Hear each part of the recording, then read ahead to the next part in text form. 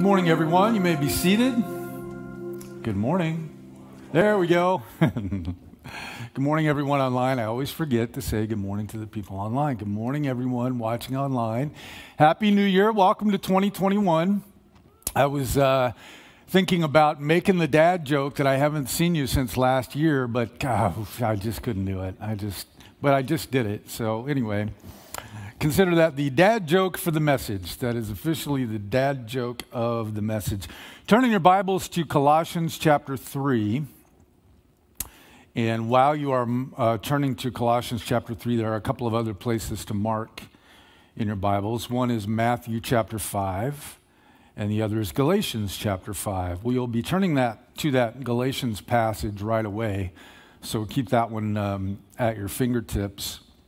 While you're turning, I'll just mention a couple of things to you. First of all, if you don't know me, if I have not had the chance to meet you yet, my name is Tracy Tucker. I'm one of the pastors here. And if I have not met you, I would love the opportunity to meet you before this day is done. I was last up here, as I said, last week in September, and a lot of new people have come to our church since September of last year. So if I've not had the chance to meet you yet, I would love to be able to do that. Before you leave today, there's a couple of things that I like to preface this message with, and one is that, a lot of times I'll say, Paul says, or Peter says, or Paul wrote, and of course what I mean by that is, the author of the Scriptures is the Holy Spirit, and he moved on men to write as he gave them inspiration, and that is, the Bible says of itself that all Scripture is given by inspiration of God. So when I say Paul wrote or Peter said or something like that, what I really mean is that the Holy Spirit said these things through the writer, through the apostles.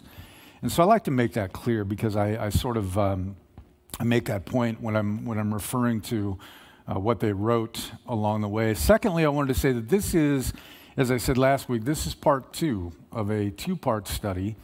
Although, as I got into this study, I realized that there are 3 parts to this study. And so I'm not going to keep you here for 3 hours today. You're glad to hear that. I know everyone is glad to hear that. But there is a part 3 that is verses 18 through the end of the chapter. And there's no way we're going to get through that today. I thought I could do it, but I should have known better. There's just too much material here. Before we jump into part 2, this is part 2. This is verses 12 through 17. This is the character of the new man itself. And in last week's message, we talked about setting the table. Paul set the table. Before he could get into the character of the new man, he said there are some things that we need to get straight first. And so he set the table. This week is the meal. This is the character of the new man itself, where he describes in detail what those character attributes look like. So we're going to cover some of that today. And then previously I feel like the TV guy, previously in Colossians chapter 3, this is what we said. There are a few things to get straight. Number 1, he said, change your perspective. From the temporal to the eternal, from our own perspective to the perspective of others. Human nature is to default to self-preservation. We start doing it when we're 4 years old. When you ask a 4-year-old, did you make that mess? They say, nope, I didn't have anything to do with it. We default to self-preservation because that's human nature. The supernatural nature that we get from a relationship with a perfect and holy God, where we've confessed our sins, we've asked Jesus Christ to be our Savior, we're indwelt by the Holy Spirit. That is a supernatural perspective that allows us to change from ourselves to others. And that changing of perspective is how we get through adversity. It's how we deal properly with each other. It's how we view the world. It becomes our worldview from an eternal perspective rather than a temporal perspective. So we covered that in some detail last time. Number 2, Paul's point was believers, we're not our own. We're bought with a price. We are not our own property anymore, as if we were in the first place. But believers are no longer defined by who we were in the flesh, but by now who we are in Christ Jesus. Amen? That's what Paul wrote. And our new identity should inspire us to discipline ourselves to be godly, not because we desire favor from the Lord. I'm not going, that's the difference between discipline and legalism, right? The disciplined heart says, I will do this thing because I love the Lord and I desire to please him. The legalist heart says, I will do this thing to gain merit from God, and you should do the same thing because it will help you gain merit from God, and if you don't, you're in sin. That's legalism, right? Discipline is from a heart of love that says, I want to discipline myself to godliness because I love the Lord and I desire to please him, and that is a very important distinction. And then number 3, in the flesh, there were differences that divided us, Paul wrote. But in Christ, there are no such differences. Before we're saved, as I've said before, when I did prison ministry, boy, those kids would look at me and say, what are you doing here? What do you have in common with me? And I would say to them that we are both equally separated from God by our sin and both equally in need of a Savior. That's what I have in common with you. And so that's why I was there. But once we're saved, we have the same spiritual value. We are all of the same standing before God. Why? Because of the shed blood of Jesus Christ. There are no more differences in Christ. We all have the same spiritual value. Paul went into the list. There's neither slave nor free. There's neither, in other places he said there's neither male nor female. There is neither Greek nor Jew. We all have the same standing before God because of the shed blood of Jesus Christ. And these differences that are between you are of your own making. As I said, Peter learned that lesson the hard way. And in Acts 10:34, he said, God is no respecter of persons. So under what possible biblical grounds or moral grounds do we think we have to be respecters of persons? The answer is none. We are all of the same value, spiritual value, before God. We all have the same standing because of the shed blood of Jesus Christ. Amen? So those were the 3 points in the first chunk of this lesson. That is setting the table for the meal itself. And that brings us to our text for today's study. Colossians chapter 3, starting in verse 12, reads, Therefore, as the elect of God, holy and beloved, put on tender mercies, kindness, humility, meekness, long-suffering, bearing with one another and forgiving one another if anyone has a complaint against another. Even as Christ forgave you, so you also must do. But above all these things, put on love, which is the bond of perfection. And let the peace of God rule in your hearts, to which you were also called in one body, and be thankful. Let the word of Christ dwell in you richly, in all wisdom, teaching and admonishing one another in psalms and hymns and spiritual songs and singing with grace in your hearts to the Lord. Amen. Thank you, Lord, for your word. First, as we noted last time, Paul is addressing believers in this passage. He said, if you call yourself a believer, if you are a believer in Christ, he said at the beginning of Colossians chapter 3, then Colossians chapter 3. If you're a believer, this is how your character should look. And if it doesn't look this way, you need to bring it into alignment with what the scripture says. And here he says, therefore, as the elect of God. So he covered all those things in the first chunk, the first 11 verses. Now he says, therefore, since all those things are true, now this is what the character of the new man actually looks like. So he says, therefore, as the elect of God. Now, the elect means those who are saved. I don't want us to get sidetracked by that term, the elect, because it's been debated for centuries, and we're not going to solve that debate here today, and that is not our purpose. The question always comes up, who are these so-called elect? And am I one of them? And, we're not going to answer that question today. For our purposes, Paul says, as the elect of God, he means believers, people who are saved. Pastor Chuck Smith, the founder of the Calvary Chapel movement, when someone would say, well, who are these elect? And do I know? Look, I just dropped my Apple Pencil.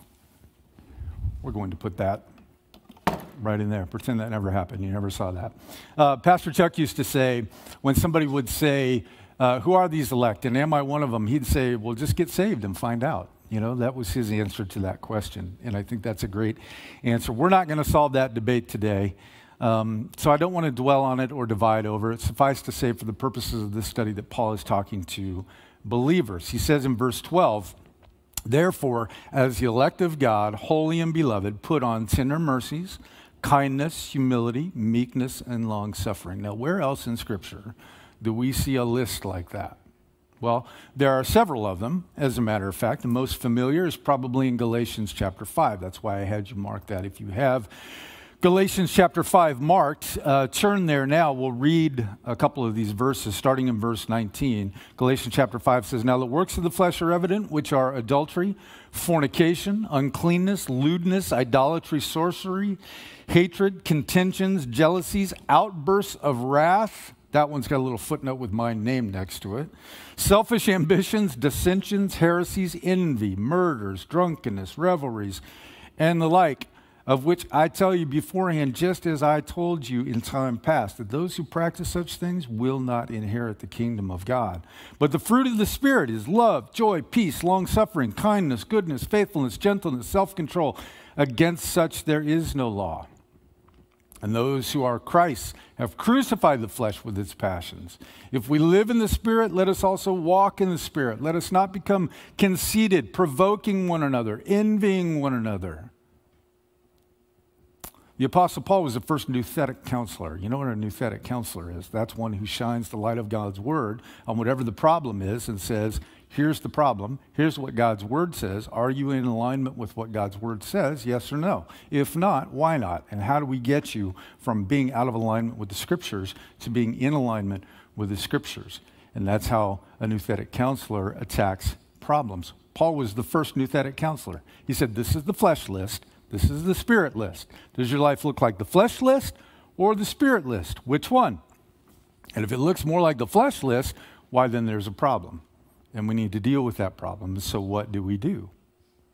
What do we do? If you claim to be a believer, your life should look more like the spiritual list, the fruit of the Spirit. You should be bearing the fruit of the Spirit rather than the works of the flesh. So what is the solution? Well, he answered that question back in verse 16 in Galatians chapter 5. He said, I say then, walk in the Spirit, and you shall not fulfill the lust of the flesh, right? In other words, if you're walking with the Spirit and you're reacting to things from the Spirit rather than your flesh, then you won't be plagued by life-besetting outbursts of wrath or works of the flesh. You will bear the fruit of the Spirit because you're walking in the Spirit. Make sense? So Paul was the very first nouthetic counselor, and he said in verses 24 through 26 of Galatians chapter 5, and those who are Christ have crucified the flesh with its passions and desires. If we live in the Spirit, let us also walk in the Spirit. Let us not become conceited, provoking one another, envying one another. And as we said last week, if we're behaving that way, it's because we're walking in the flesh rather than in the Spirit. We have a temporal perspective, right? This changing of our perspective to the eternal helps us deal with other people in a better way because we're thinking, putting others ahead of ourselves, giving preference to one another rather than viewing the world from our own perspective and only our own perspective. I want what I want. I don't care what anyone else wants or needs. That's not the way we're told to live. That's not in keeping with the character of the new man. Paul said, let us not become conceited, provoking one another, envying one another. All of those things are self-centered, self-worshiping attributes. They should not define the character of the new man. So getting back to Colossians chapter 3, verse 12, what does Paul say to do? In verse 12, he says, therefore, as the elect of God, holy and beloved, put on tender mercies, kindness, humility, meekness, long-suffering. He says, put on these things as if you're putting on a garment. Do you remember Peter writing something similar to that? You know, I saw it quoted this week where Peter says, cast your cares on him for he cares for you. But before that, he said, be clothed in humility. Put humility on like a garment.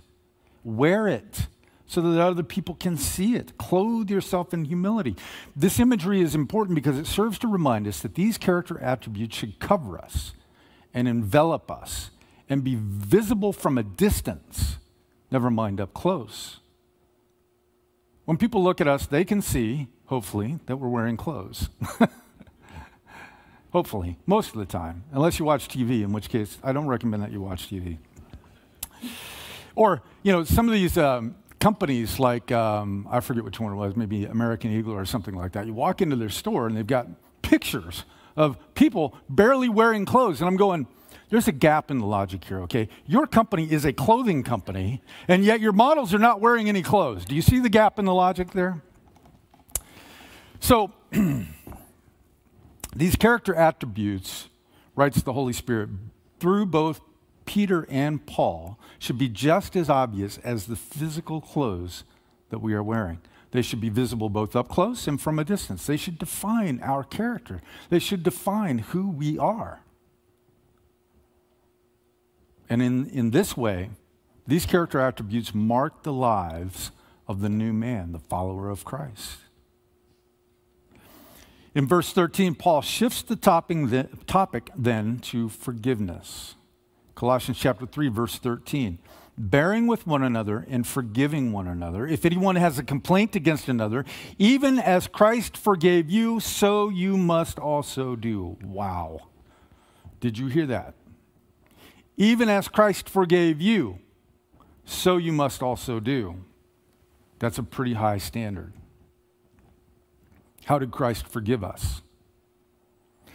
In Romans chapter 5, verse 8, Paul wrote to the church at Rome, but God demonstrates his own love toward us in that while we were yet sinners, Christ died for us.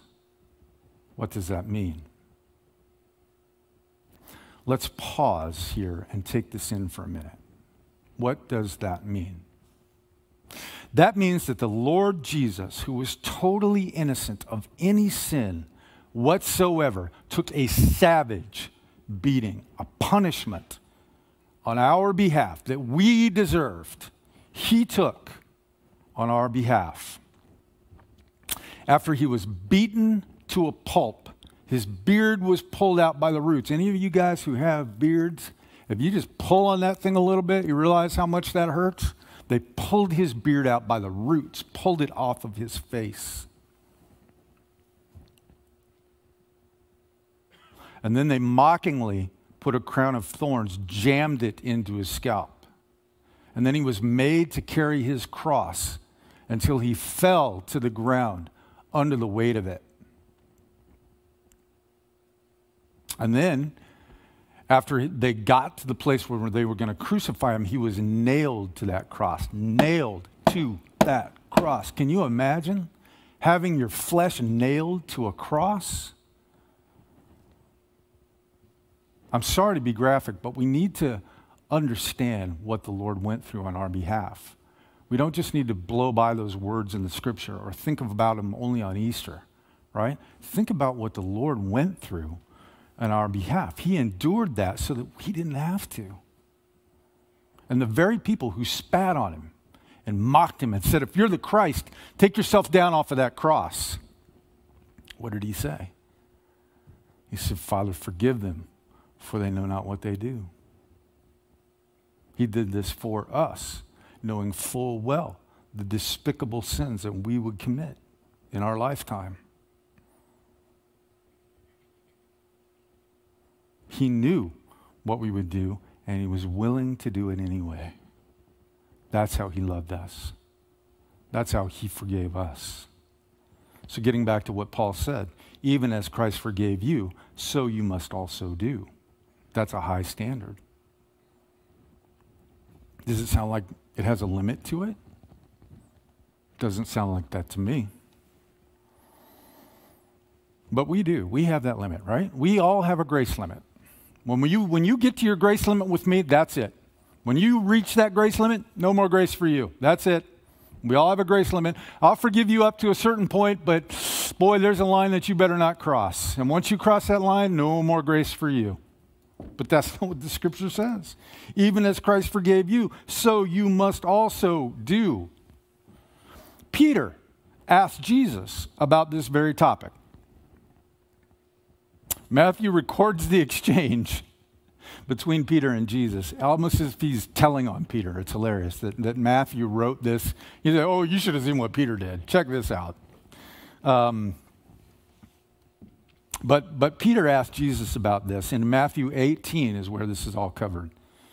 Peter came to the Lord and said, Lord, how often shall my brother sin against me and I forgive him? Up to 7 times? What did Jesus say? He said, nope. I do not say to you up to 7 times, but 70 times 7. In effect, as many times as it takes. As many times as your brother sins against you. That's how often you're supposed to forgive him. Jesus went on to teach, then, Matthew records, the parable of the unforgiving servant. And in that parable, a servant owes a debt that he cannot pay, and so he goes and asks for mercy, and he's given that mercy, yet the people that owe him money, he is not willing to forgive. And that costs him very dearly. In fact, Jesus said in verse 35 of Matthew chapter 18, so my heavenly Father also will do to you if each of you from his heart does not forgive his brother his trespasses. So that becomes important reinforcement of Paul's point. If we don't forgive, we shouldn't expect to be forgiven. Amen? Jesus even said it in his model prayer, Matthew 6, verse 12. Forgive us our debts as we forgive our debtors, because that's all the forgiveness we can ask for without hypocrisy, as much as we're willing to give. So I ask you again, after the debt that Jesus paid for us, does it sound like he has a grace limit? The answer is no, at least not on this side of eternity. Now, Jesus did say that in Matthew 12:31, every sin will be forgiven except blasphemy of the Holy Spirit. But this has in view dying unsaved. If you die unsaved, there is no more hope. That's it. It is appointed once for a man to die and then judgment. So if you die, if you blaspheme the ministry of the Holy Spirit and you die unsaved, you will reap the consequences of that free choice. But this side of eternity, meaning before we die, he says, seek him while he may be found. Better to know him as Savior than to face him as judge. Amen? Seek him while he may be found. Jesus doesn't have a grace limit. So what did Paul mean when he said, even as Christ forgave you, so you must also do? Does that sound like it has a limit? No, it does not. So what do? If we've reached our grace limit with someone, what do we do? Well, Paul gives us the guidance. We bear with one another. We forgive one another. We look beyond faults. We see their needs. We offer forgiveness, and we seek reconciliation. In fact, Jesus said we should be reconciled to our brother even before we think about worship. Think about that for a minute. Turn to the other place that I asked you to mark in Matthew chapter 5. In Matthew chapter 5, starting in verse 1, it says, you have heard that it was said to those of old, you shall not murder, and whoever murders will be in danger of the judgment. But I say to you that whoever is angry with his brother without cause shall be in danger of the judgment. And whosoever says to his brother, Raca, shall be in danger of the council. But whoever says, you fool, shall be in danger of hell fire. Verse 23, therefore, if you bring your gift to the altar, and there remember that your brother has something against you, leave your gift before the altar and go your way. First be reconciled to your brother, and then come and offer your gift. Agree with your adversary quickly while you are on the way with him, lest your adversary deliver you to the judge, and the judge hand you over to the officer, and you be thrown into prison. Assuredly, I say to you, you will by no means get out of there until you have paid every last penny. So be reconciled to your brother before you even come here to worship. Well, you say, well, what if my brother doesn't want to be reconciled? Okay, that's possible. But you can't be the problem. We can't be the problem. I can't be the thing that keeps me from reconciling with my brother. Romans chapter 12, verse 18 says, if it is possible, as much as depends on you, live peaceably with all men. Well, not everything depends on me. Sometimes people don't want to reconcile. But my unwillingness to reconcile cannot be the thing that keeps me from reconciliation. Amen? Is it always possible? No. But as much as it is possible, and as much as it depends on me, I've been given the ministry of reconciliation. So if two people are at odds, I, as a believer, have been given the ministry of reconciliation. Only one of us needs that. It's great if we both have it, but only one of us needs it. It's my responsibility to seek reconciliation with my brother because I have been given a ministry. Every believer has been given the ministry of reconciliation. Amen? So when we go and deal with other people, we need to keep in mind that our perspective is eternal, not temporal. We need to put their needs ahead of our own, and we need to understand that we have been given a ministry of reconciliation, and it is our responsibility to make peace. The Bible doesn't say, blessed are the peace lovers. It says, blessed are the peacemakers. That is our responsibility. That is the character of the new man. Does that make sense? Okay, let's keep going. We should not invoke a grace limit as if it is our place to define how much grace someone gets. That place is only rightfully occupied by God. So if we have reached our grace limit, what should we do? We should ask the Lord to empty us of ourselves, fill us with a supernatural capacity for grace, and then fill that grace from His reservoir so that it overflows in us, so that we can show it to other people. Are there circumstances where tough love is necessary? Sure there are. Paul wrote in Romans chapter 1 that there were those who were given over to a debased mind to reap the consequences of their sin. Sin has far-reaching consequences. 1 Corinthians chapter 5, Paul wrote of people who had become so immoral that they had to be given over to Satan for the destruction of their flesh so that their souls may be saved. Now that's someone who has clearly chosen their sin over repentance and reconciliation. If after the biblical process is followed and the person chooses their sin over repentance and reconciliation, well, sometimes they have to reap what they sow. But that's not our place to determine. That's the Lord's place. We're to follow the prescription of discipline and reconciliation. We're to follow that. But we don't control what the other person does. And if the other person does not want to reconcile, well, at some point, if they choose their sin over reconciliation, they will reap what they have sown. But we can't be the problem. Okay, so what's next? Look at verse 14, back in Colossians chapter 3. It says, but above all these things, put on love, which is the bond of perfection. Now, we've talked a lot about the consequences of unforgiveness, but more importantly, Paul says, we should forgive one another out of love. All the gifts and all the good works in the world are worthless if they are done without love. Amen? Pretty much all of 1 Corinthians chapter 13 is about that very thing. That's why you hear it read at weddings all the time. Love never fails. You can't defend love. Now abide faith, hope, love, but the greatest of these is love. Now that's interesting. Faith, hope, love, but the greatest of these is love. Why is that interesting? Because in Hebrews, it says that without faith, it's impossible to please God. But here, the Holy Spirit says love is greater than faith. Isn't that interesting? That's why it's called the bond of perfection. And we would do well to remember that. Love covers a multitude of sins. One reason Paul links these two attributes is because of verses 13 and 14. We have to do these things because we love one another.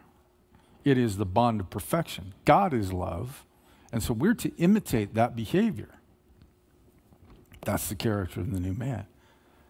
Look at verse 15 in Colossians chapter 3. And let the peace of God rule in your hearts, to which you were also called in one body, and be thankful. The heart of the new man should be ruled by peace rather than turmoil. The peace that surpasses all understanding. Peace in the middle of chaos. peace in the middle of crisis. That should be what rules the heart of the new man, not turmoil, not the chaos.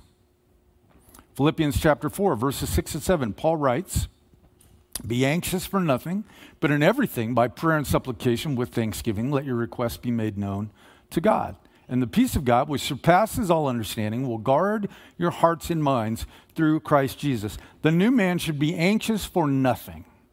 Why is that? Because the new man has things in proper perspective, eternal rather than temporal. And as a result of that new perspective, that proper perspective, he takes everything to the Lord in prayer. Everything to the Lord in prayer. Not as the last step, not as an act of desperation. Well, I guess all there is left to do now is pray. Have you heard people say that? That's not the character of the new man. The new man is full of peace because he takes everything to God in prayer as his first step, not his last step. It's not his last resort. It's his first act of obedience. God is in control. Romans 8:31 says, "What shall we say then to these things? If God be for us, who can be against us?" And Proverbs 11:12 says, "He who is devoid of wisdom despises his neighbor, but a man of understanding holds his peace." The heart, the character of the new man should be defined by peace, not by turmoil. And Proverbs 19:11, you knew it was only a matter of time before I quoted Proverbs 19:11. It's my favorite verse. "The discretion of a man makes him slow to anger, and his glory is to overlook a transgression."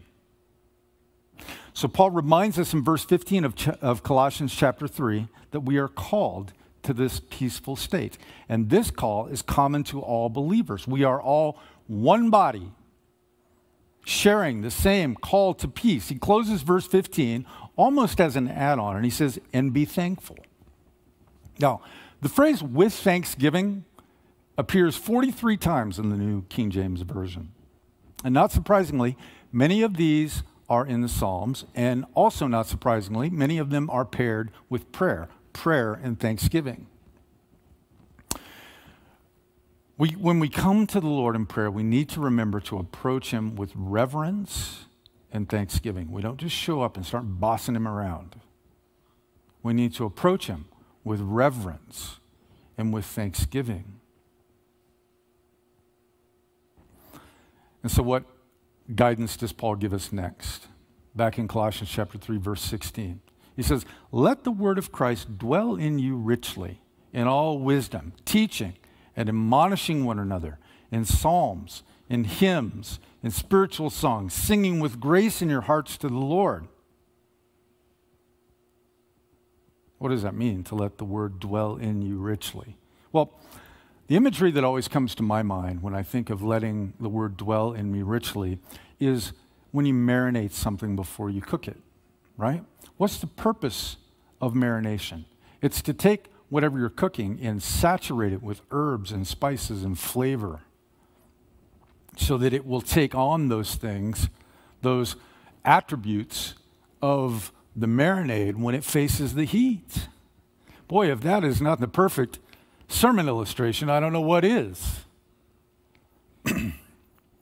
When we let the God's word dwell in us richly, we are steeped in God's word, allowing it to soak in, and we absorb the flavor of it. Our hearts and minds begin to take on the flavor of what we marinate ourselves in.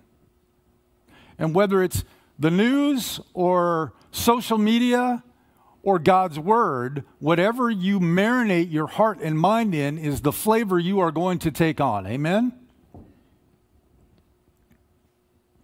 And just like when marinated meat is cooked, meaning it faces heat, it tastes like the marinade. It comes out of the fire better than it would have had it not been marinated. The same is true of us. If we soak in the marinade of God's word and we steep our hearts and minds in God's word, we are more prepared to face the heat, the trials of adversity that come our way than if we were not soaked in God's word, if we did not let God's word dwell in us richly. Amen?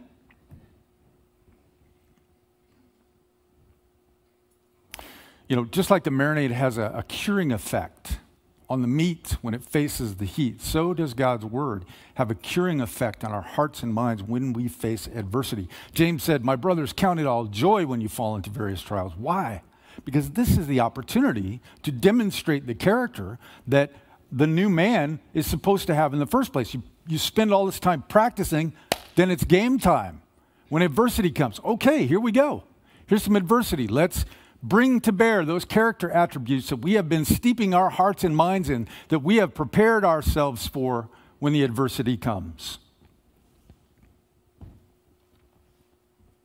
When this happens in the life of the believer, it allows us to better respond to adversity from the Spirit rather than our flesh. How does this happen? How does it happen? Well, the Holy Spirit is able to call to mind the right precept when we're walking with Him, when we know God's word. There's a deep reservoir from which He can draw if we have spent our time letting the word of God dwell in us richly. This notion of abiding in the truth. 1 John 2:24 and 25 says, "Therefore, let that abide in you which you heard from the beginning, that if you heard from the beginning abides in you, you will also abide in the Son and in the Father." So how do we abide in this truth? We come before the Lord in prayer with the appropriate reverence and thanksgiving. We seek Him in His word, and then we listen to what He has to say to us because we seek Him in His word. That's where He talks to us. That's where He reveals Himself to us. And then we pick up our cross daily and we follow Him. And when these things happen in the course of our day, we yield to the Spirit to shape our response to things rather than the knee-jerk reaction from our flesh. That is the character of the new man. It's more likely when we're walking closely with the Spirit and not in our flesh. And we have things in what did I say earlier? Proper perspective. This is the practical application of literally everything Paul has said in Colossians chapter 3. And the rest of verse 16 reads, "Teaching and admonishing one another in psalms and hymns and spiritual songs, singing with grace in our hearts to the Lord." Why, that's what we're doing here today. We're singing songs and admonishing one another. That is, unless you're sitting next to me, in which case you're not being admonished, in which case your hearing might be damaged. But we're teaching. We're opening God's word. We're admonishing one another. We're singing psalms and hymns. Just as we're told in Isaiah 28, line upon line. Precept upon precept, here a little, there a little. We open the word, we go through it line by line. We join together in corporate worship and singing and praises to God. This is both pleasing to God and edifying to one another. Psalm 22:3 says God inhabits the praises of His people, and that's not just singing worship songs at church. That can be praying with a friend. That can be giving. That can be answering God's call on your life. It can be any act of worship. God is able to move through those things and work powerfully in those acts of worship. That's why we're told in Hebrews chapter 10, verses 24 and 25, "And let us consider one another in order to stir up love and good works, not forsaking the assembling of ourselves together, as is the manner of some, but exhorting one another, and so much the more as you see the day approaching." As we see the end of the world coming, unfolding before our very eyes, it is more important than ever for us to gather together and to worship the Lord together and to edify one another and to study His word so that we know how to respond to these things when they unfold before us. And then lastly, in verse 17, Paul closes with this guidance. In verse 17, he says, "And whatever you do, in word or in deed, do all in the name of the Lord Jesus, giving thanks to God the Father through Him." So every word and every deed we do should be in the name of the Lord Jesus. Everything. One of the things Richard and I always say is that our friendship is based on a common call to serve God here, in this place at this time, doing this thing. We're both called here. If it weren't for that, he and I would probably not even be friends at all. It is almost comical how different Richard Perea and I are.